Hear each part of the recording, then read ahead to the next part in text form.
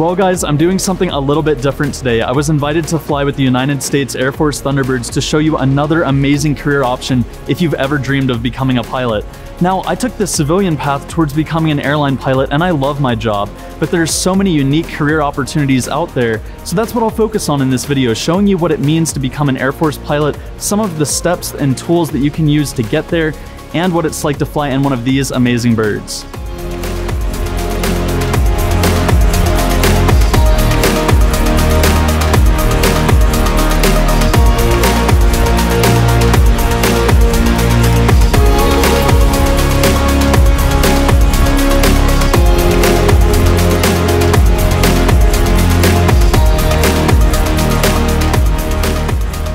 I'll be flying today with Major Jason Markson, also known as Flak, that's his call sign, and an F-16D model, which is a two-seat aircraft similar to this F-16 behind me. It's called the Fighting Falcon. Many pilots also call it the Viper. It has a maximum speed of Mach 2. It can fly up to 50,000 feet in the air, has a weight of about 29,000 pounds, and a thrust of about 29,000 pounds, so it's a very capable aircraft.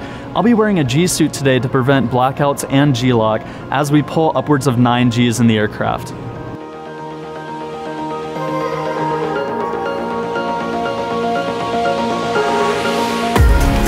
Thunderbird 8 Springs Tower, runway 17 left, wind 0707, clear for takeoff, change to departure.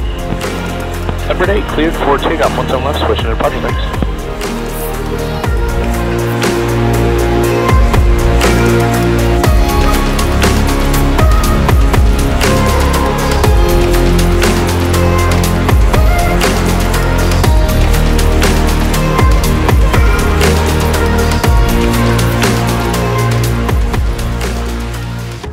Swayne, so about pilot training. So when you get selected for a pilot slot, you'll go through your initial flight screen. That's done in Pueblo, Colorado, and you'll fly the DA-20. It's basically a lawnmower with wings on it, but you learn kind of the basics of military flight training.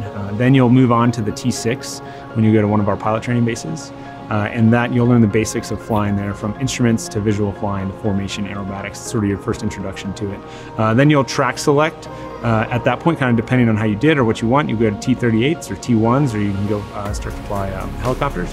And if you go T-38s, I can speak to that because I was a T-38 instructor pilot. But that's the fighter bomber track. You'll basically double the speed and double the Gs at that point. And then T1, you start developing more of a crew concept and learn how to fly some of the cargo and tanker aircraft, start learning more specifically about that, and then obviously helicopters. And then eventually, once you're done, and so overall it's about a year total of pilot training, but close to the end of that year, you get your assignment at that point, and so that is when you will go, like if you're in the T-38, you'll go fly F-16s or F-22s or B-1s or something like that, and then for the T-1, you'll go fly C-17s or KC-135s, one of the cargo type aircraft.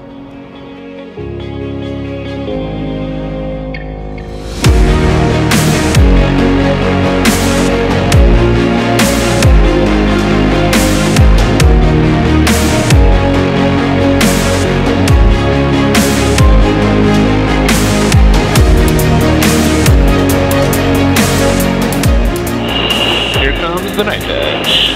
Rudder, a little bit of button, kind of like hang out and see the ground at that weird. Oh, you can see our shadow.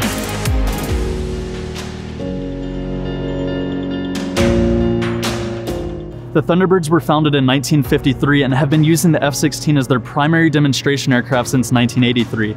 They're known for flying extremely tight formations as close as 18 inches apart in front of millions of spectators annually. One of my earliest memories is being one of those wide-eyed kids at my first air show having the Thunderbirds fly over, and I can without a doubt say it is one of the biggest reasons that I became a pilot.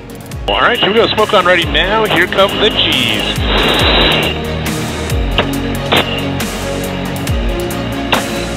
Stop, pause, and roll.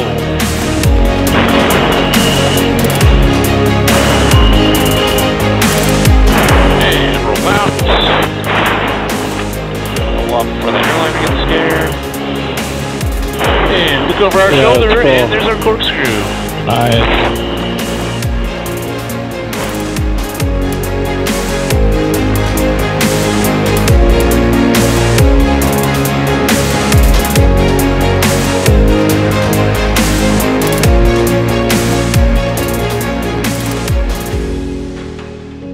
step in becoming a pilot in the United States Air Force is to get your commission in the United States Air Force, and that's how you become a lieutenant. There's 3 different paths towards going towards that. The first is you can go to the Air Force Academy in Colorado Springs. Second, you can do the Air Force Reserve Officer Training Corps, which happens at universities across the nation. And finally, if you already have your bachelor's degree, you can go to what's called Officer Training School, which is down in Alabama.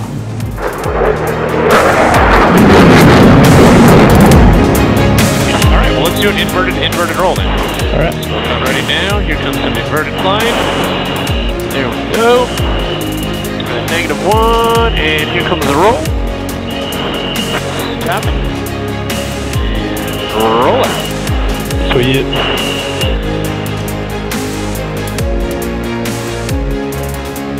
Here comes the Jesus.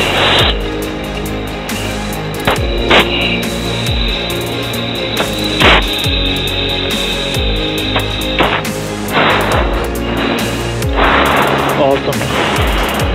Woo! That's cool. That's 9, buddy. Yeah. Woo.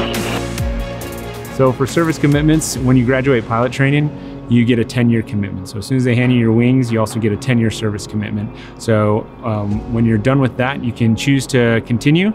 And if you choose to continue, typically as you get older and higher in rank, you'll fly less and less sometimes. You'll get some more of those leadership positions like commander, squadron commanders, group commanders, things like that. Some of those roles do have flying attached to it, and some of them don't.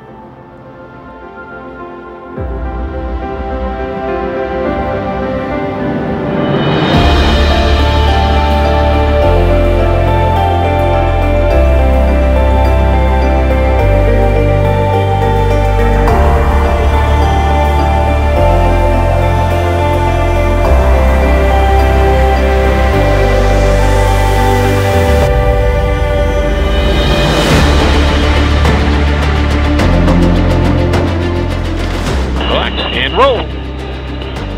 1, 2, 3, 4. That was awesome. Well, shoot, that was fun. That was awesome. Cool, man. You want to fly? Sure.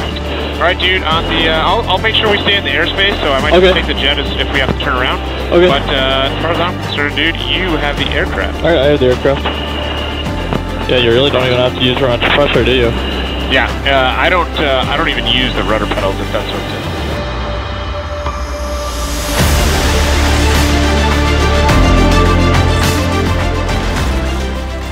If you've ever considered becoming an Air Force pilot, I bet you have a ton of questions, and I can't cover everything you need to know in this short video. So check out the video description below for some links and resources so you can get the answers to some of those questions. There are so many amazing career options out there if you want to become a pilot, so research the different lifestyles, the different kinds of opportunities that you have, and choose a path that works for you. I can't wait to see how many of you guys will look at the military as an awesome opportunity towards becoming a professional pilot.